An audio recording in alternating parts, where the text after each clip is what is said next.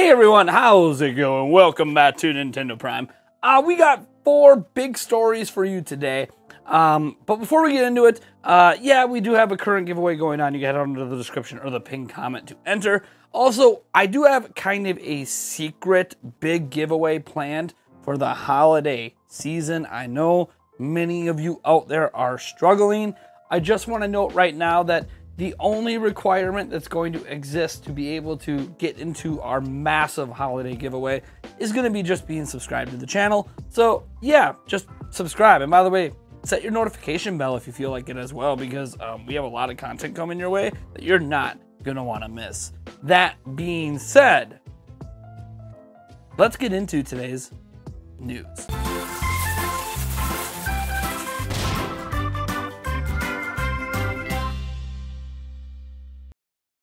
So our first story, I need to give a bit of a warning on.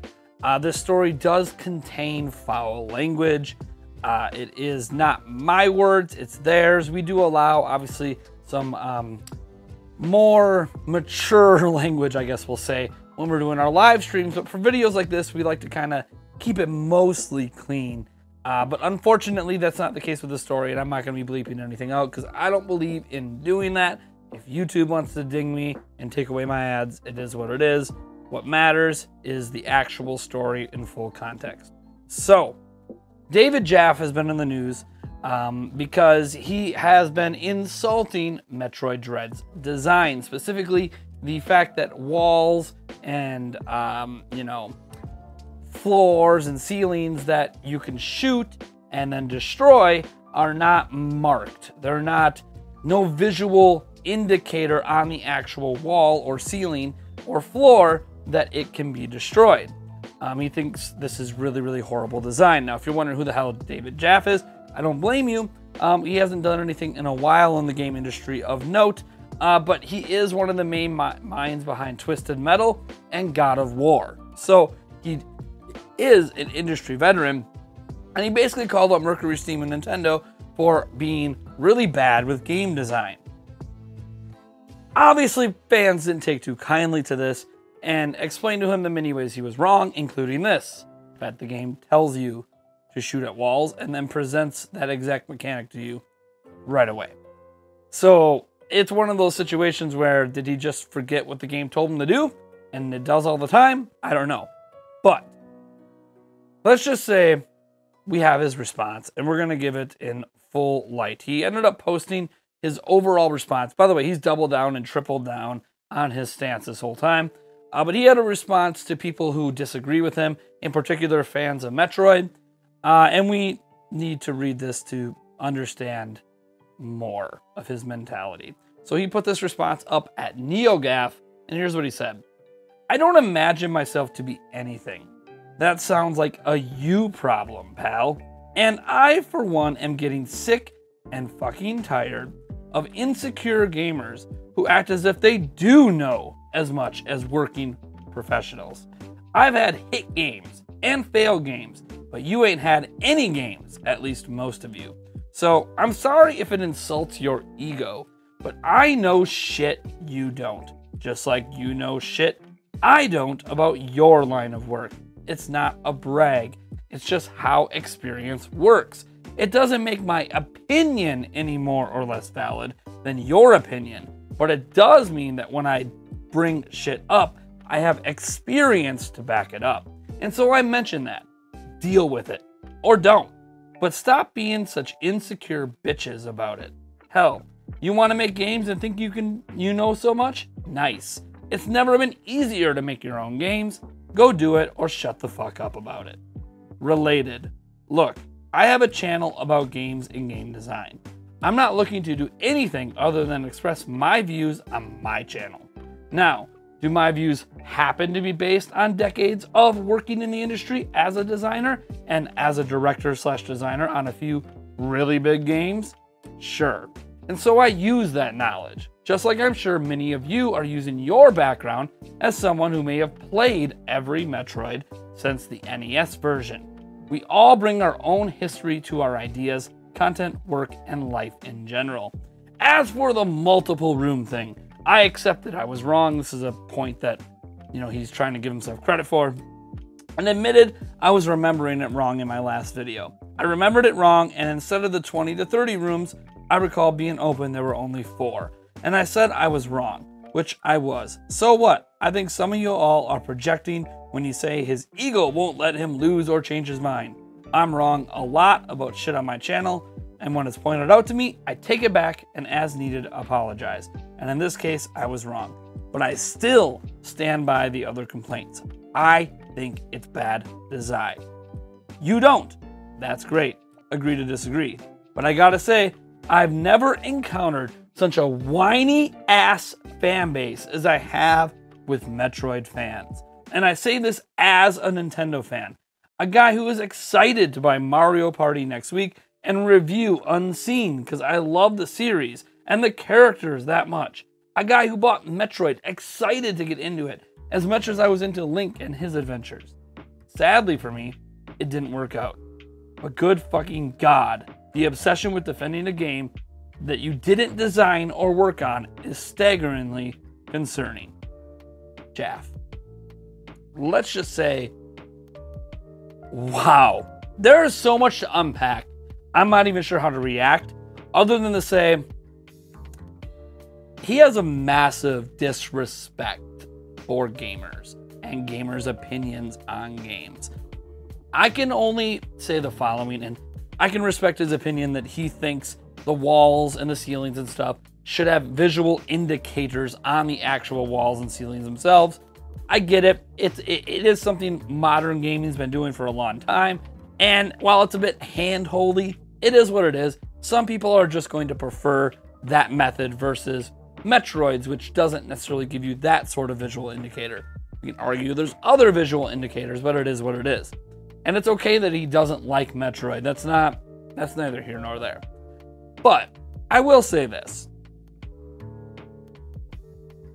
David Jaff said something controversial about a game. The controversial thing he said was not very well defended.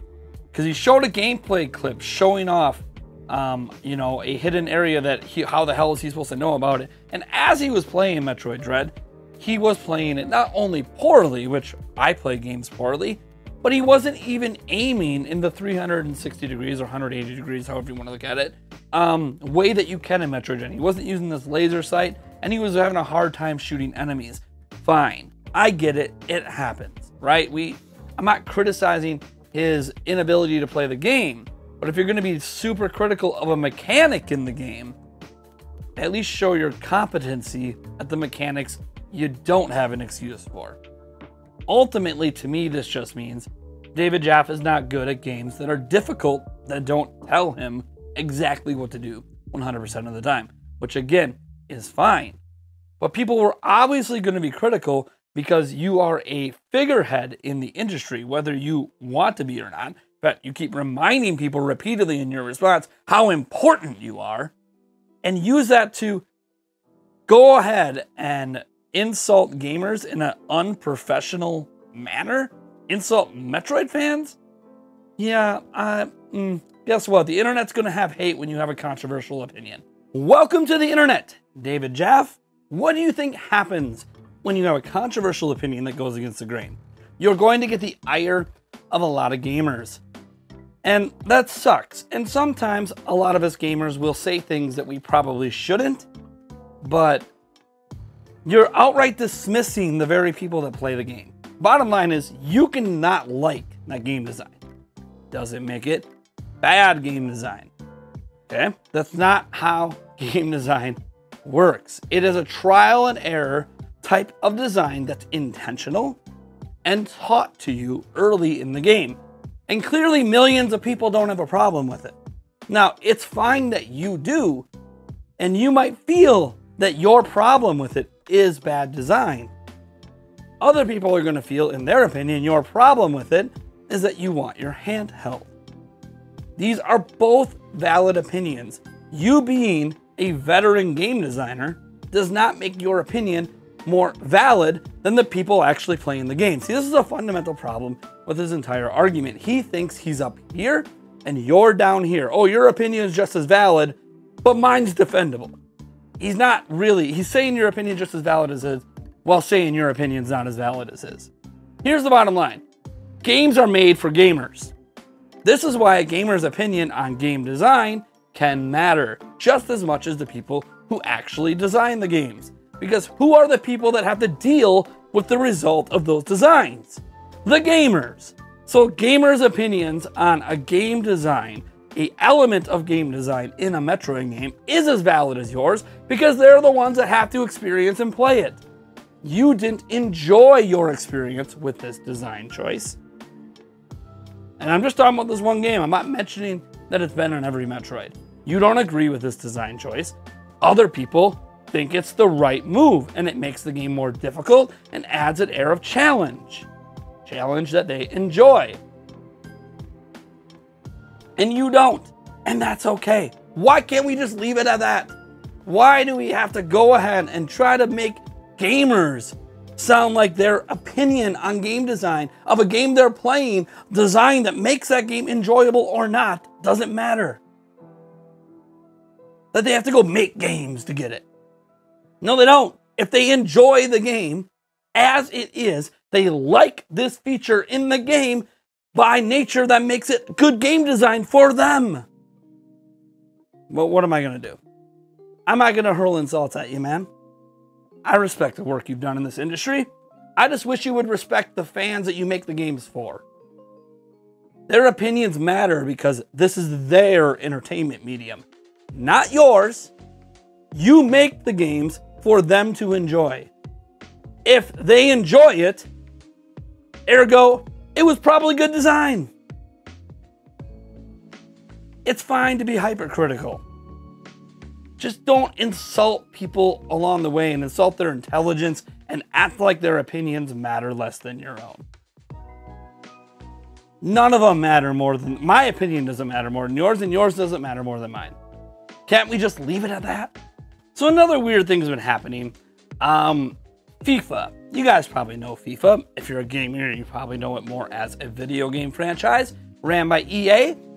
If you are a soccer/football fan, you know it better as the giant organization that runs the most popular sports league in the entire world.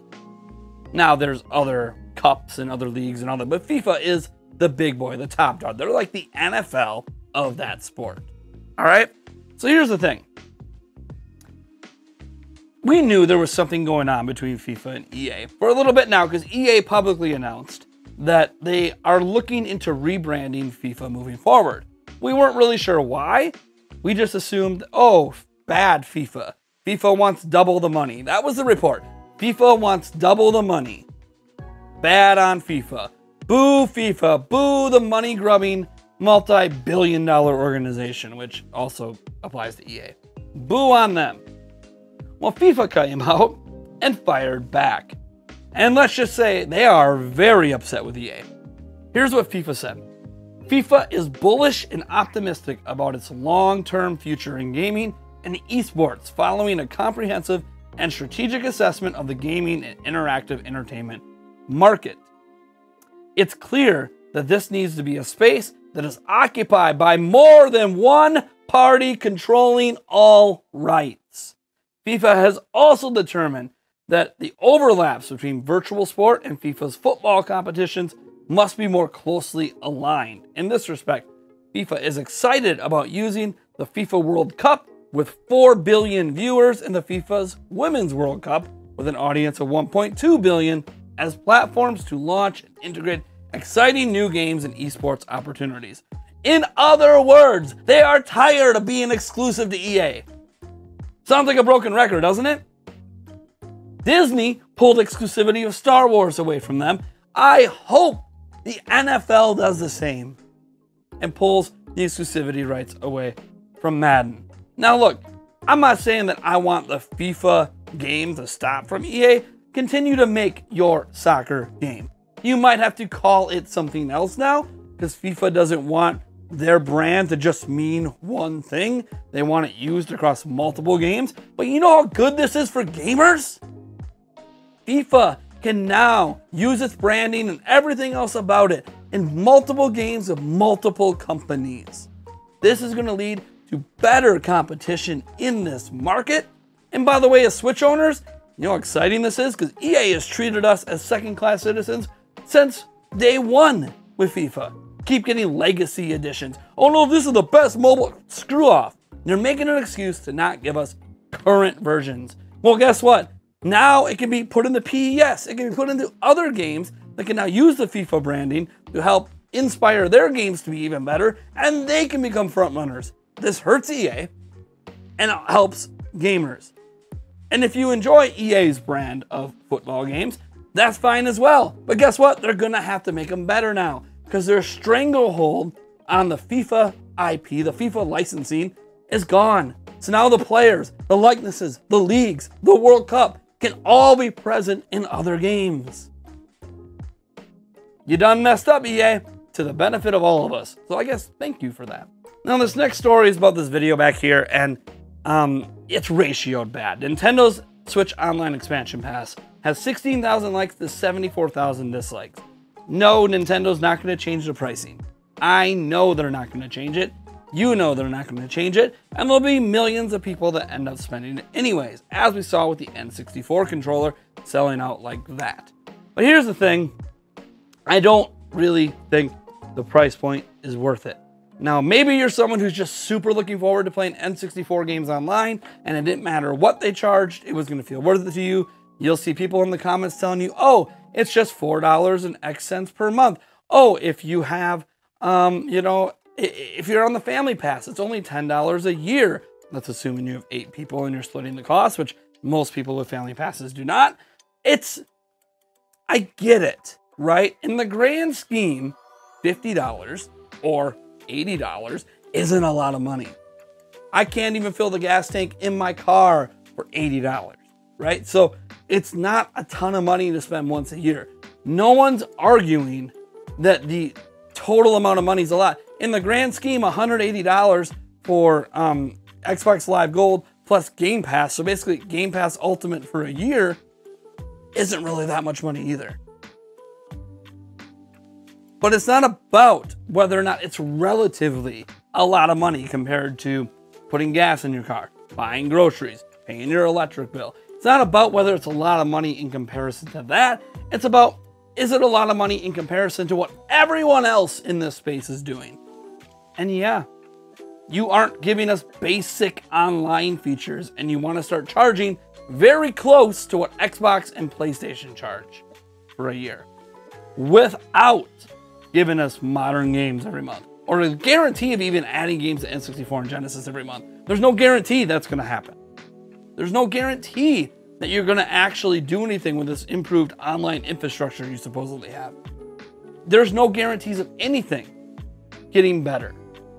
Voice chat, localized on the platform, adding the ability to message people. There's no guarantee you're going to add any of this. So because of that, people are upset. You're charging a lot of money relative to other companies and not giving us as much value. And that's ultimately what you're going to get your criticism from. So, it is what it is. Nintendo ain't going to change.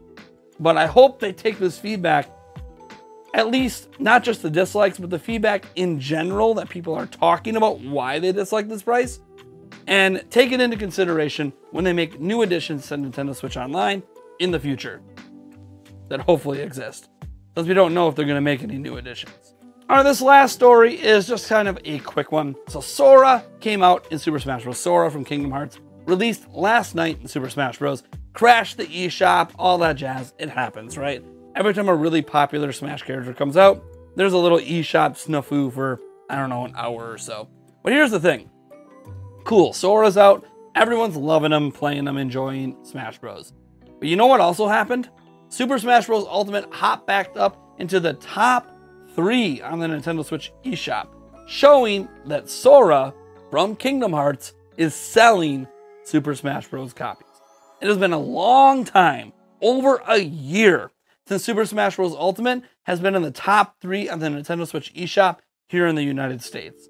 It's a rarity for that game to get back up that high on the charts, but Sora made it happen.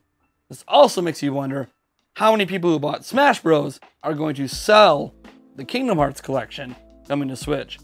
which again, I think is going to be impacted by the fact that it's streaming only. So I'm not even sure it's a fair thing. But we'll see. Maybe Smash Bros. Will force people, or not really force, but encourage people to actually massively buy Kingdom Hearts on Switch, even if it's only streaming. Time will tell, but clearly Sora was obviously the right choice financially for everyone involved. Square needs to be ecstatic about the attention that Sora's getting, and Nintendo's got to be ecstatic that this final character is selling so many extra copies, maybe millions. Also, by the way, Metroid Dread's still at #1. That's pretty badass. All right, folks, that's going to do it for today's video. Thank you so much for tuning in, and I'll catch you in the next one.